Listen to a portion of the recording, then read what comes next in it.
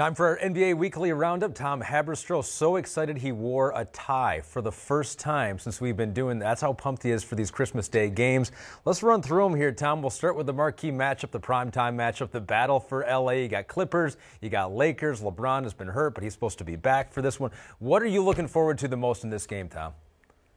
You know, what's funny is coming into the season, it was Kawhi Leonard and Paul George who were banged up. But on the other side, the Lakers are coming in banged up with LeBron James having a little back strain. And then you have the ankle injury from Anthony Davis that has been nagging him for the last week or so. So coming into this game, everyone wants to see the big two go against each other, which we did not get in the season opener with these two teams. Paul George was still recovering from his double shoulder surgery, which seems to have had zero negative effect on him this season. And in 14 games, with Kawhi Leonard and Paul George on the floor this season healthy, they're 11-3, the Clippers. So they've had no preseason, no training camp together, barely any practices together, and they're playing like a juggernaut when those two guys are in uniform. So the Lakers are going to need everybody that they can get in this game because Paul George and Kawhi Leonard will be rested coming into this game. No games on Christmas Eve. And so we are going to be in for a marquee matchup. And they're going to need as much energy as they can to go against this deep and talented Clippers team that is looking to end this Lakers reign over the last, 2, 3, 4, 5, 6 decades? Never met in the playoffs before. It seems like that is inevitable to happen this year. So who do you think shows up with the most to prove to a national audience? LeBron, that he's still got it after 17 years, or Kawhi, that he's picking up right where he left off with his new team now? Yeah, I think it's the Clippers. I look at this situation and think of like the little brother who wants to prove to the big brother that they can hang. It didn't work out for me. I always lost in my pickup games against my brothers in the back in the driveway. But I think Kawhi Leonard and Paul George have enough. And Doc Rivers, too. I mean, we've seen the Lakers have a little bit of a skid here where the schedule has hit them a little bit with the injuries. But I think when you look at the Clippers, I think they are looking at this is them trying to, burst on the scene when everyone watches on Christmas Day. They might not have been watching 2 months ago when Game 1 of the World Series was happening the same night. So I think more eyeballs on this game, and I think Kawhi Leonard and Paul George are ready to show the world that they are not just title contenders. They should be title favorites heading into June. If we dig in just a little bit more on the matchup here, the Lakers have been very successful with going with JaVale McGee. They're going big here. Dwight Howard alongside Anthony Davis. Is that something that you think they're going to be able to do against a Clippers team that can play small and can play very fast?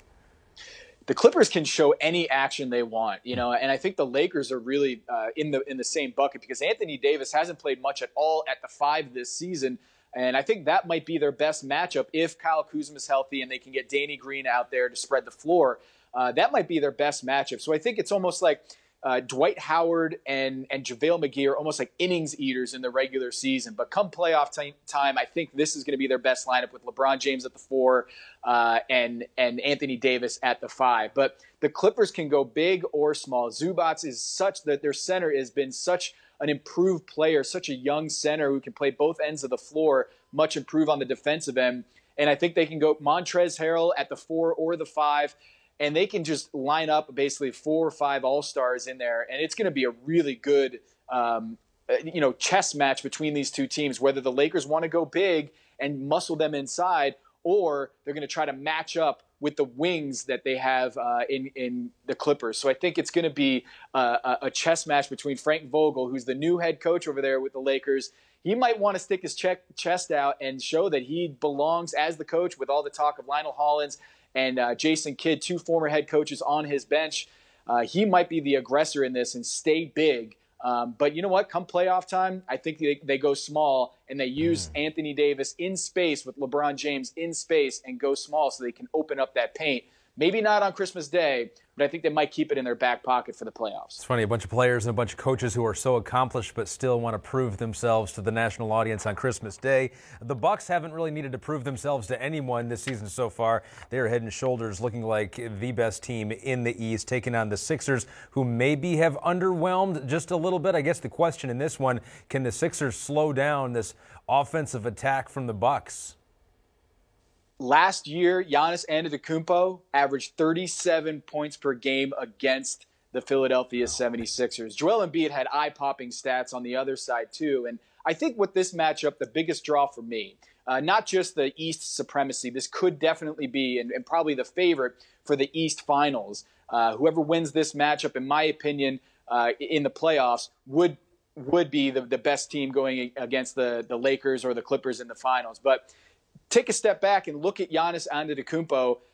I think Ben Simmons could be Giannis if he develops a jump shot. And it'll be interesting to see with the pressure of the Christmas Day game, whether Ben Simmons, who's taken just a handful of three-pointers this season, I think this is going to be an opportunity for him to answer the critics and say, look, I'm not afraid of the spotlight. I can take these jumpers. I can space the floor, because Giannis Antetokounmpo is now shooting 5 3-pointers a game at a reasonable clip. So I think this is going to be an opportunity for Ben Simmons to prove that he can be an MVP in today's NBA. And he can follow in the footsteps of Giannis Antetokounmpo, who was not a good three-point shooter when he started in this league, but he's developed into one because he's been willing to miss and take a lot of shots and build up confidence.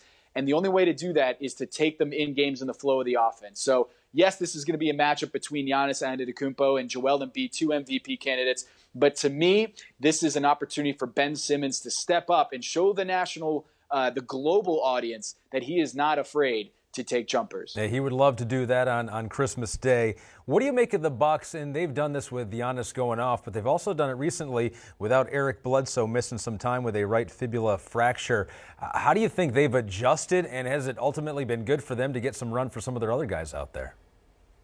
Oh, yeah, and not just Eric Bledsoe, but missing Malcolm Brogdon, who is left in a sign-and trade to the Indiana Pacers. Look, that's what's great about having Giannis Antetokounmpo. He's a center who happens to shoot threes now and who happens to be a point guard. So he can fill just about any hole that you have on the roster. He is like a souped-up Swiss Army knife. You can just do anything on the floor.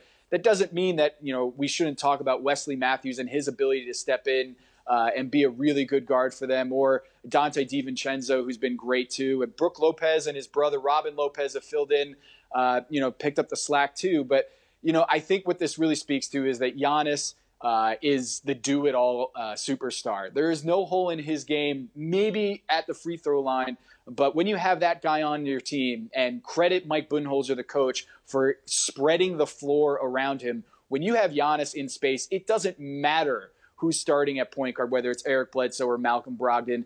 As long as Giannis has the ball at the top of the key and they have 4 shooters around him, it is game over. There's no stopping him at the rim. Just ask Julius Randle. There's only one player in the NBA that can fill it up more per game, or has done that so far this season, than Giannis, and that is James Harden. We'll feature him in that game against the Warriors, who this game looks a whole lot better in the offseason than it does right now. Warriors tied for the worst record in the NBA. James Harden, how many points may he score in this game against Golden State? I'm going to say 82. Really? You know what? Just do one up on Kobe. He's an LA guy, grew up in LA, and I think when you look at James Harden in this matchup, he probably wants to prove that he doesn't forget the fact that the Golden State Warriors have ousted him in the playoffs time and time again, and this is their time. Though Houston Rockets may not have a better opportunity against the Golden State Warriors than right now, with Stephen Curry hurt, with Klay Thompson out, Kevin Durant gone, and Andre Iguodala, who knows where he's going to be come playoff time. It could be on the Houston Rockets if they swing a trade with the Memphis Grizzlies to land Andre Iguodala. But so far right now, I think James Harden, he's averaged 41 points over his last 6 games. And you keep in mind that this is a bottom 7 defense that he's going against in the Golden State Warriors. They don't have the bodies to keep up with the Rockets anymore. I think James Harden is going to go over 50 points. If the line was 50 points on Christmas Day, I'm taking the over. Wow. And maybe even all the way up to 82. If you're the Warriors, are you just playing for a draft pick at this point? What are we going to see when we watch them? Many people for the first time here on Christmas Day, and not being able to recognize the team that's been to 5 straight NBA Finals. Well, look, D'Angelo Russell and Draymond Green are going to play hard, but they might be the only 2 above-average players on this roster. I think Eric Paschall, the rookie, has been fantastic as a 23-year-old in today's NBA, just stepping in from Villanova and playing like he belongs. I just think when you look at this roster, it's so hard to compete at this level day in and day out. Steve Kerr is an excellent head coach, and he said it the other day that this is been a trying season for them, but he's been really impressed with how much energy and effort they put out. But ultimately, I just don't see them being able to compete against the Houston Rockets in this matchup with how much the Houston Rockets, and Russell Westbrook, by the way, plays for the Houston Rockets, how much they want to end the Golden State Warriors' reign here on Christmas Day, just make a statement game and just blow them out off the floor. So Golden State, it's going to be tough for them to hang, but Draymond Green and D'Angelo Russell, they'll try to make this as competitive as possible. All right, Tom Haberstroh, our NBA Weekly Roundup. I went casual for the holidays, and you just totally crushed me. Well done, Tom. Yeah, it's okay. You know what? Not all of us were built for this Christmas week here. Next time, I'm getting a tux. All right, you're warned, Tom. Good job, Tom. All right, thanks, guys.